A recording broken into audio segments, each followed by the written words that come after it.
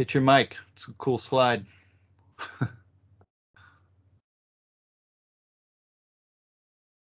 We can't hear you. Hi guys. Can you see the main screen and not the other one with all the notes and that? Yep, looks perfect.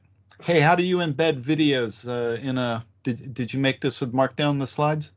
No, I made these on PowerPoint. This is just a GIF. But obviously I've read the chapter, and I kind of felt like the chapter was like before, and it's kind of like understanding what's going on behind the scenes, really. And then that understanding will then help you in the future, kind of understand new functions and make the right decisions with what kind of code you're going to write. So that's why I've kind of rebranded names and values as behind the scenes in R.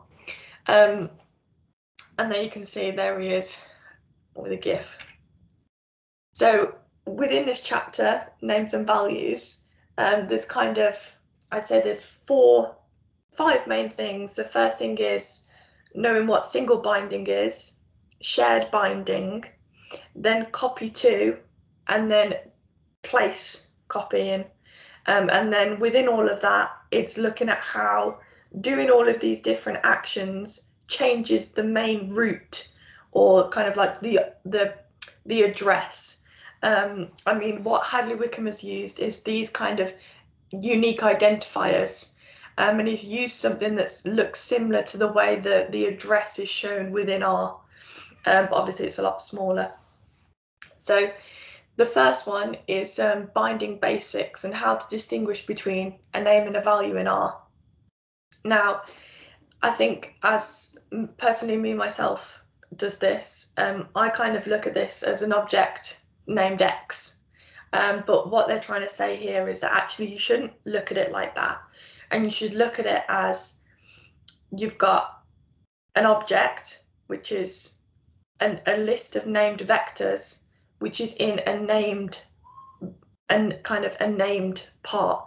So instead of looking at it as an object that's created, you're looking at it as that name has been put to the object, not the object has been put to the name. And they refer to this as like a single binding. And then the next part is a shared binding. So we can see here from the fact that they've assigned X to Y, here, X to Y, and here this X and this Y are sharing the same named vectors, so 1, 2, 3, and you can see that that has been represented by having this 0 times 74b, and that is the same on both of those named vectors. Now, the reason that they kind of want you to look at it like this is because when we just consider it as a list of vectors, an object that has been assigned a list of vectors, we're looking at it too simply. But obviously when you're first starting out in R, it's kind of reasonable to explain it like that before kind of going into this, which I guess this is why this book is called Advanced R. Then you can also see that the arrow here, this part here, this arrow here is different to this arrow here, and that's because it's creating a binding to the name. So there's quite a lot of little different things going on. And then again, like we said earlier, the unique identifier is similar to the object's memory address.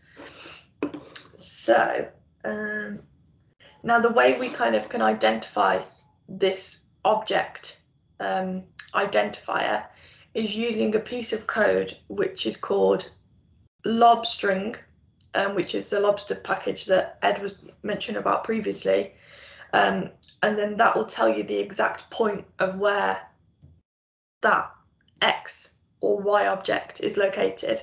Now in this case, if we run that code as the X and the Y, I think I have got this up in my R script, so let me just have it. Let me just see if I have got it up. So for example, sorry, I did get it up.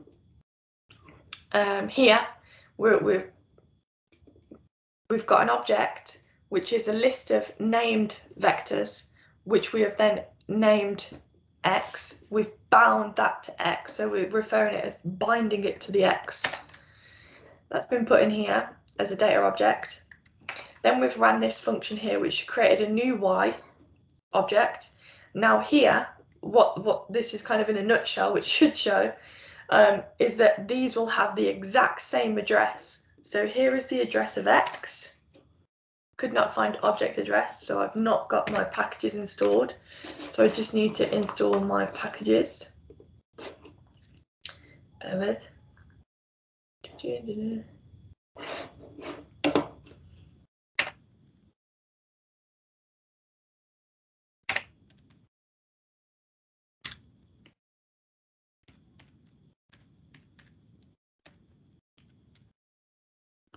I just dropped the code if you do need to install it. Yeah, thank you. It's in the chat if you need it.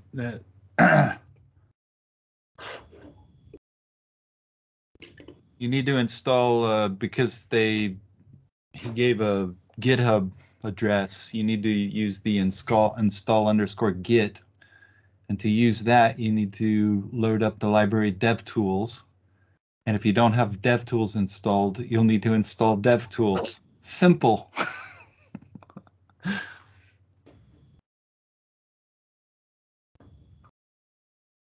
Did you misspecify? Try it.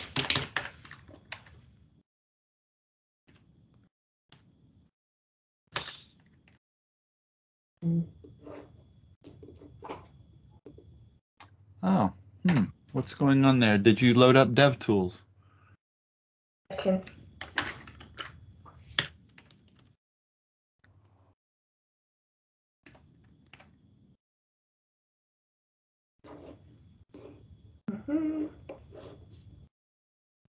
Oh, you have it. Okay, it's loaded.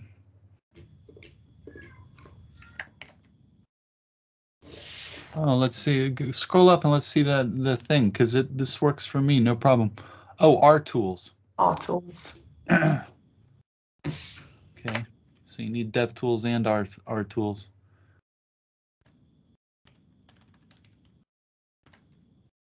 Big R, little T.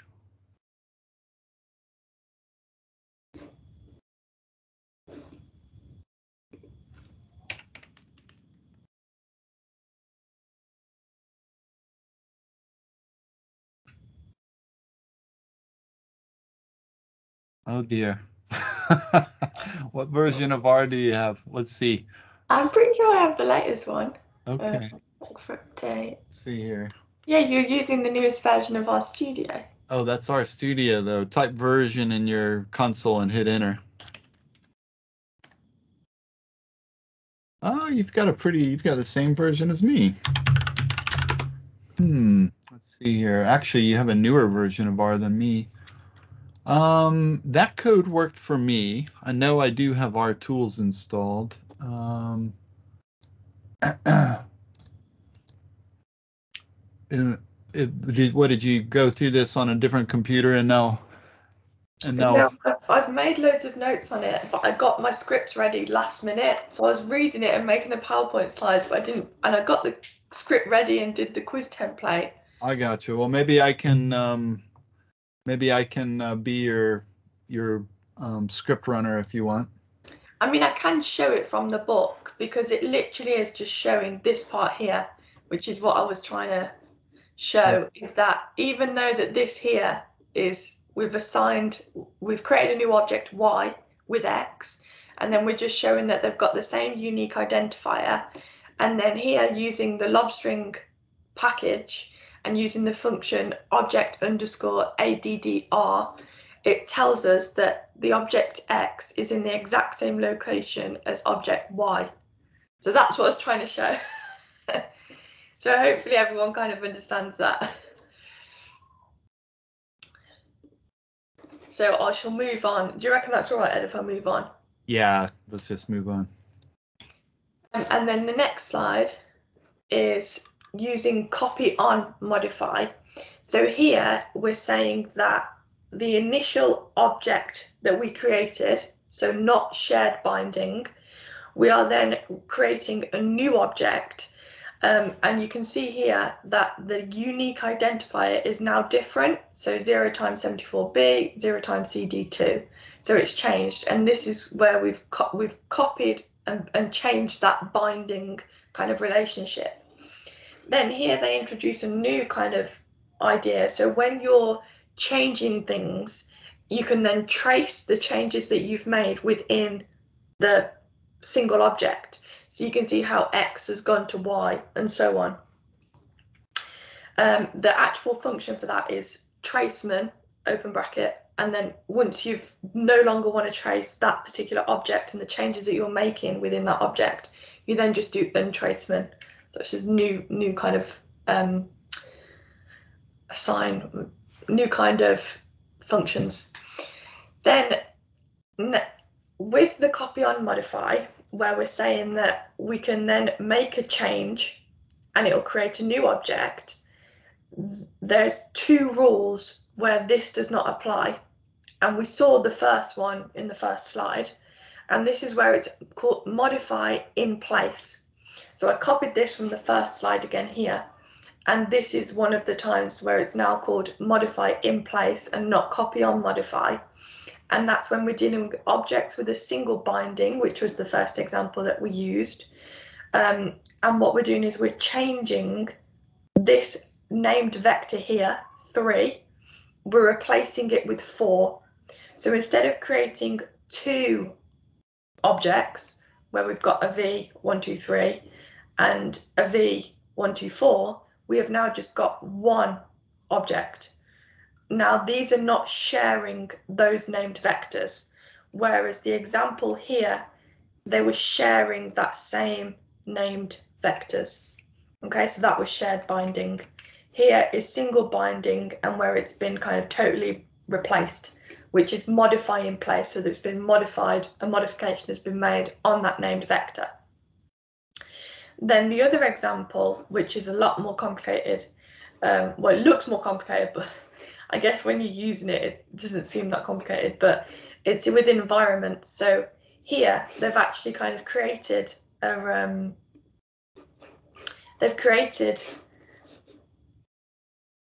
data frame where you've got A, B, C as the one column and 1, 2, 3 as another column.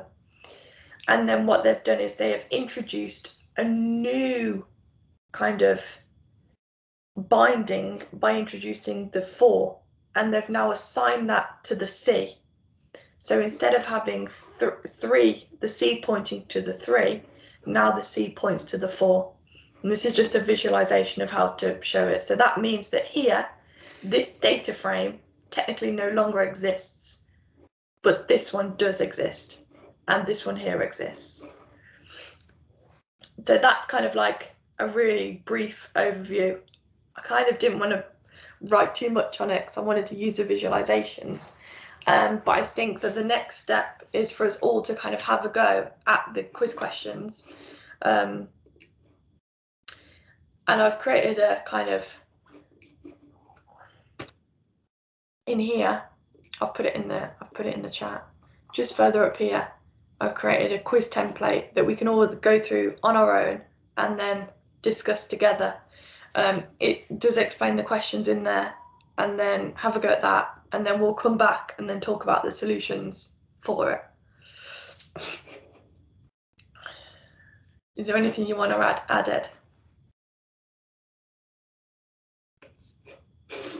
No, that sounds good. I think it's quite a wordy topic. Like, there's a lot of words.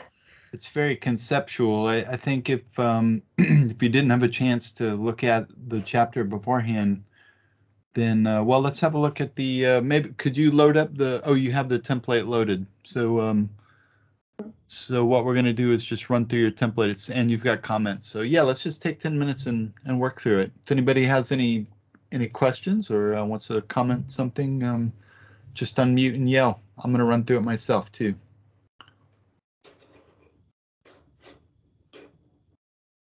Okay, so I'll give everyone until 40 minutes passed, and then I'll come back.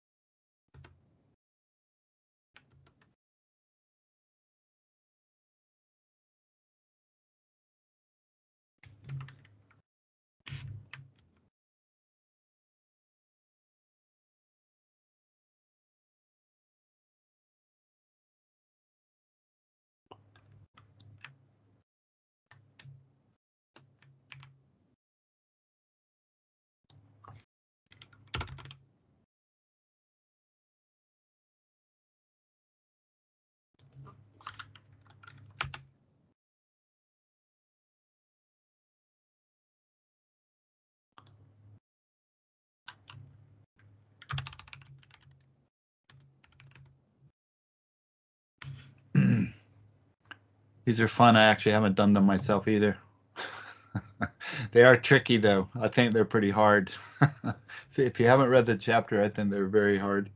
And even if you have, I think they're still, you have to think about it. Your mic's off if you're talking, George. All the time. And I think with the first one, you kind of got to think of it as if it's not column 1, 2, 3. And if you had columns called, I don't know, chicken, cow, duck, and you wanted to add another column called pig, how would you do it, considering it's a data frame? I'm still struggling with installing R tools. It's not having it.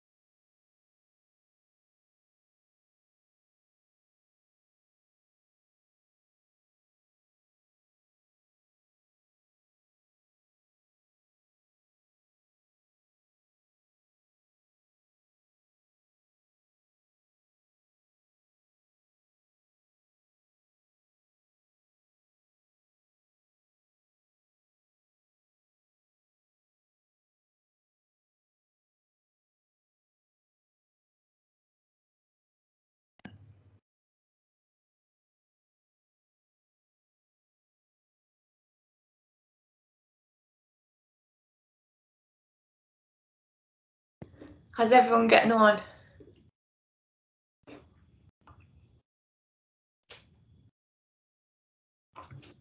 It may be that people need to refer to the chapter, and I think if you start talking us through the solutions in like 3 minutes, we can do it. I think these are pretty tricky for your average R user. But I think maybe just a few more minutes and then people can look up in the books, in the book, and try to find the solutions.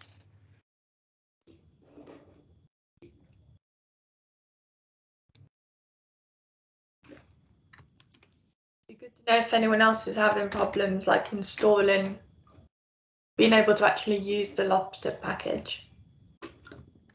Have you solved that, George? No, I'm still on it. Still on it.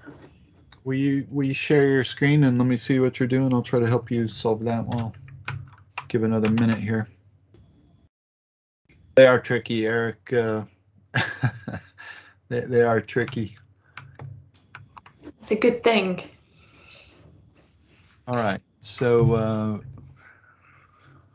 let me see. Hold on a moment. I changed the URL because initially I actually clicked on the URL that you put here and it said page can't be found. Took me to a 404. So I thought maybe that could be it. Oh, it's because it's spelled with your operating system or something has got, if you go back to that URL, you'll see there's a %27 at the end of the URL. Didn't copy it over correctly. Okay. Okay. Yeah, there. Yeah, okay. Makes sense. And it's got the thing, but let's see. Install our tools. There was this thing for like don't check the update, so like don't check for an update for it to tell you that it's not a compatible version and just try it. Ah, here we go. Do you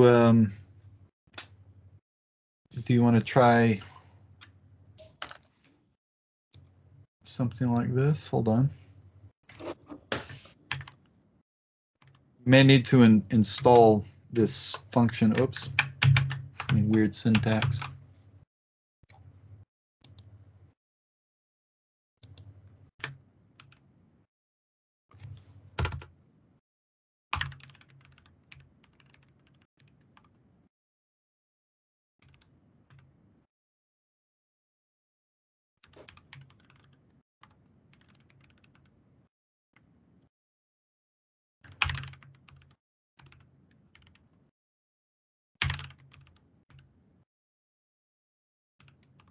I wonder if it could be to do with my Java version. Maybe. Try to run those lines one at a time. I just put them in the chat. Just run them one at a time and see if you can first install R, and then you load the library. Oops, get the I. There you go.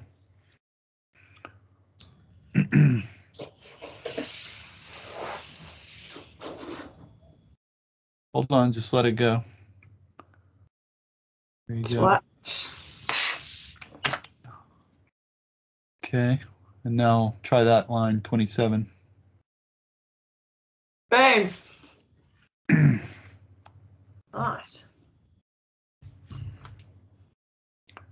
So if anybody else is having that problem, do that part first.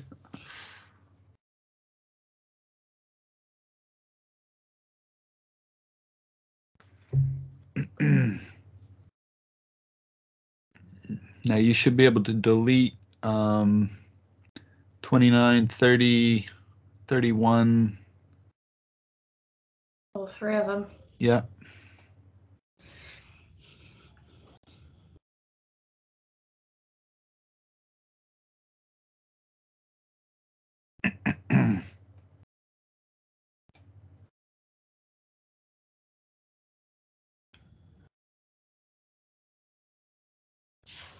Let it install. It's still going.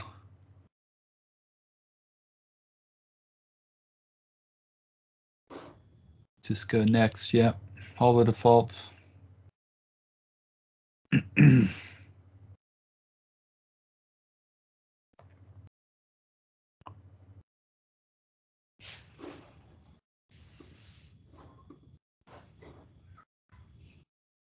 Let's see what Prismac's got here. Data frame. Okay. Names. Okay. DF data frame. Now it. Okay. I think I've got to run it to see.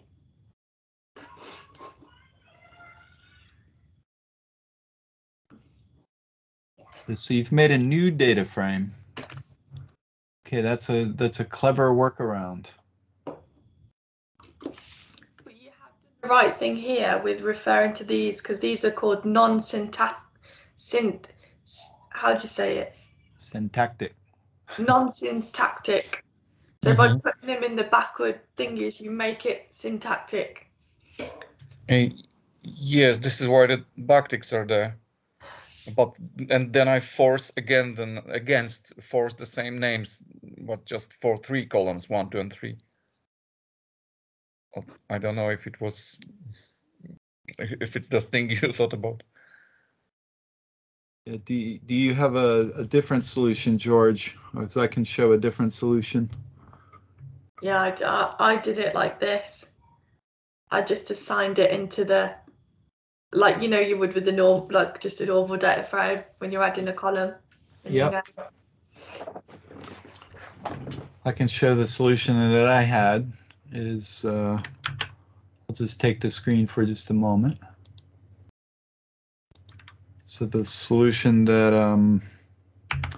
I had was, yeah, like this. Whoops, I've put this code there. I'll put it up there. The solution that I had was like this. I made the data frame, and I think for these little problems, in fact, for this whole book, it'll help to do.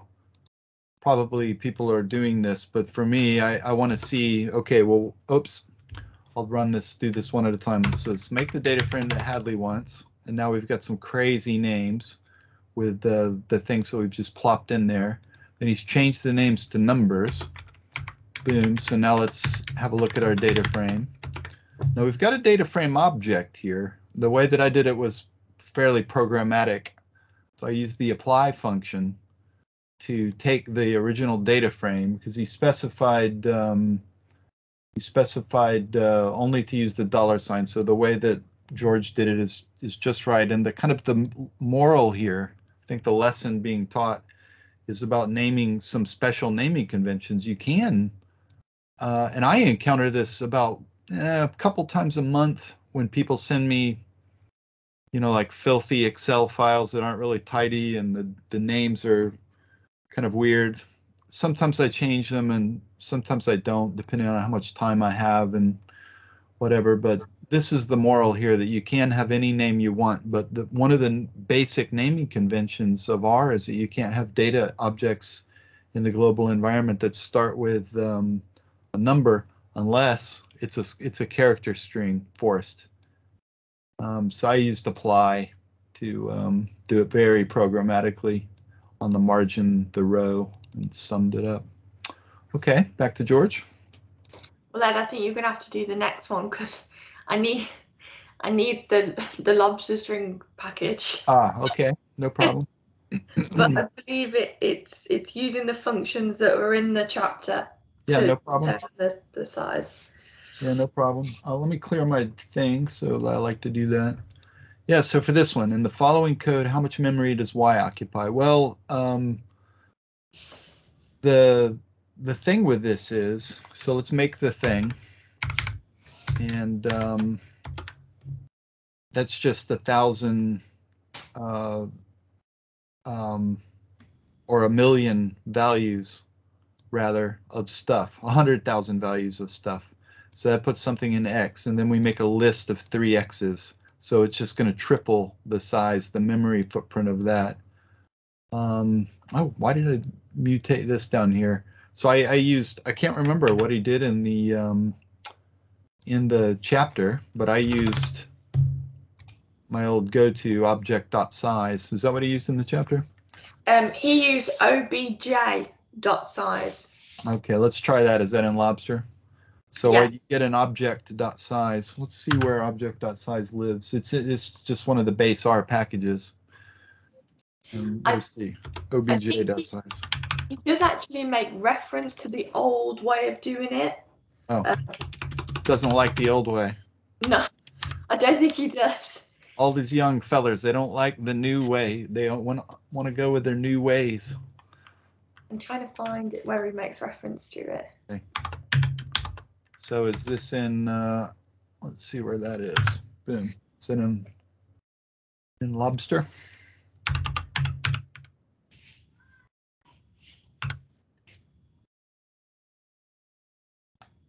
Namespace. What am I doing wrong? Cheap lobster. No. What is the package that it's in? I thought it was lobster. Is this what it's like? OBJ size? OBJ_size. Ah. Oh, sorry, I'm not looking. I'm looking at the book.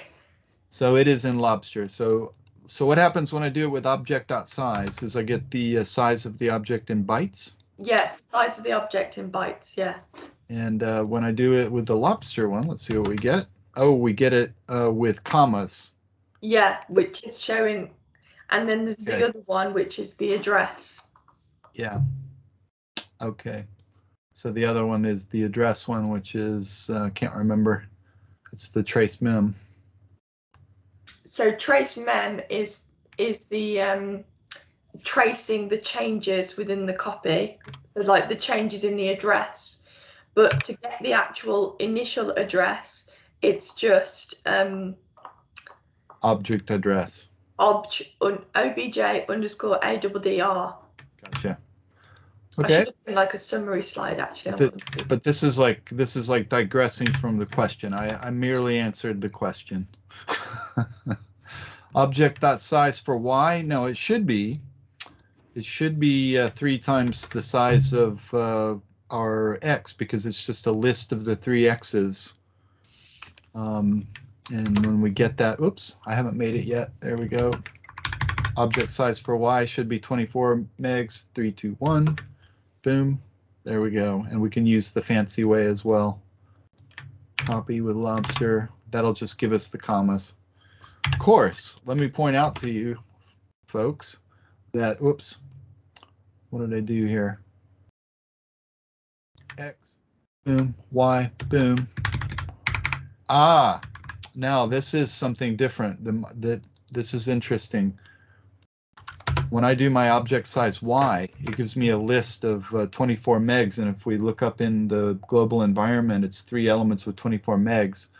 But if I look at the lobster object size Y, look at that. It's exactly the same size as X. And let me just prove that to myself and to you. Line 31, 3, 2, 1. And what it's doing is it's this function in lobster acknowledges the fact that it's the same object that's merely listed 3 times without taking up new memory, and it's just using the list object. It's just a list of the same pointer 3 times rather than literally three times the space, and that's the difference between the new way and the old way, I suppose. Okay, very interesting. I mean, this stuff is trivial with toy experiments. Data frames do, yeah, they're an object of themselves, but lists are a bit different.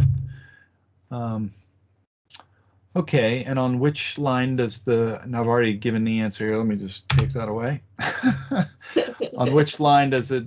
So we're making our object. This George showed this nicely in her slides. So now we've got this at a memory address here, and here we're assigning a new memory address.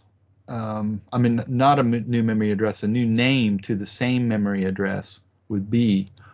But one of the lessons in the chapter was if we index the first element of B, it'll be 1, right? Because it's just this value right here. So this structure right here is actually a namespace pointing. They don't use the pointer word, the P word. Hadley Wickham doesn't use it in here because the R people, avoid it. But this is, labeling that memory address, or in other words, pointing to it. And if we take that address and we reassign a new value, this makes you think about the vector syntax for reassigning vector locations. This is the step where the original vector gets copied and updated to a new object unto itself. 3, 2, 1 there. So it's actually copied on only on this third line. There are no changes whatsoever on the first 2 lines.